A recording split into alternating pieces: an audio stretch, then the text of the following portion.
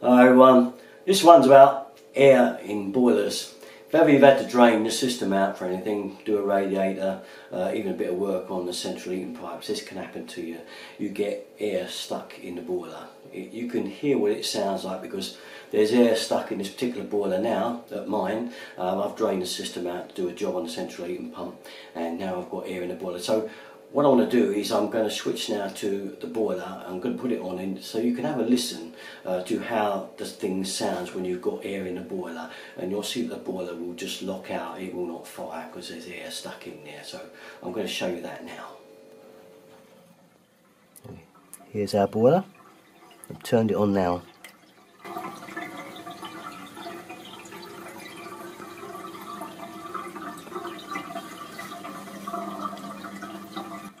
Can you hear the air stuck in there? And that is why this boiler is locked out. I'll try firing up again.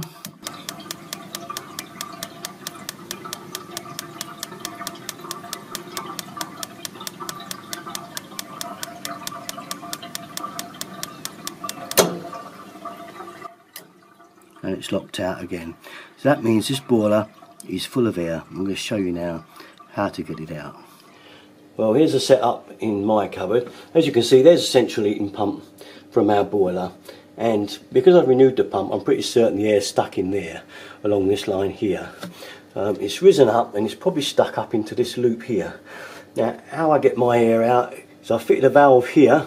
I'm going to stick a hose pipe on there, open that up and let it run for about a minute.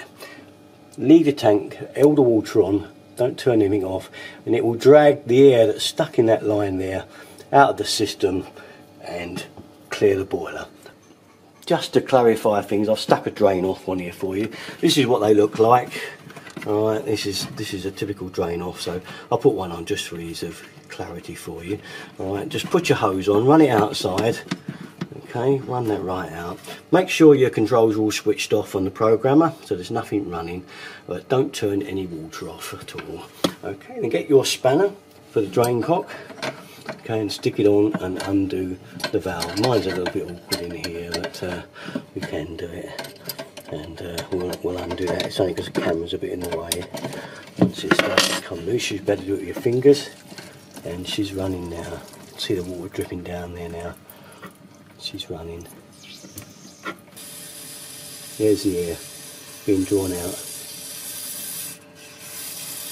Okay, so we'll shut her off. And there's a little bit more there, let that go. See, it's all gone. Hear it?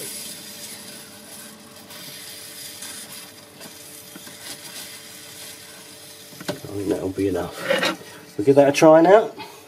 And that should do it, and that's all you do, is keep repeating the process until it's all out. If you find that actually doesn't do it, then maybe you've got air somewhere else, in which case it's a different kind of job altogether. You may find you do have to put air vents and stuff in on pipes, but that generally does the job for you. I've got a drawing here of the most typical type of systems, and obviously this is mainly all you with F&E system tanks, you know, with a cylinder and everything, and this is a typical setup now. So if you like to look at the drawing, you'll see here I've drawn a boiler and a hot water cylinder and the F&E tank in the loft, and say you've worked on a radiator, it could be one downstairs, usually it is, or upstairs, but you've had an opportunity to drain the system out. Well, obviously sometimes you get this air stuck on the top of the boiler. So it's got to get out. There's air stuck jammed here somewhere, like in that boiler there. So it's fairly simple. Most boilers, you will find a drain valve somewhere close to the boiler. Even if it's hung on the wall, you may find there's a drain off very close to the boiler.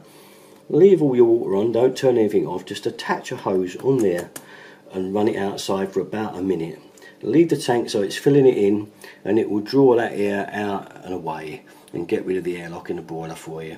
And that is generally the simplest way of doing it. I mean, sometimes you can have air cocks and stuff all over the place, but they still don't clear air that's stuck in a boiler.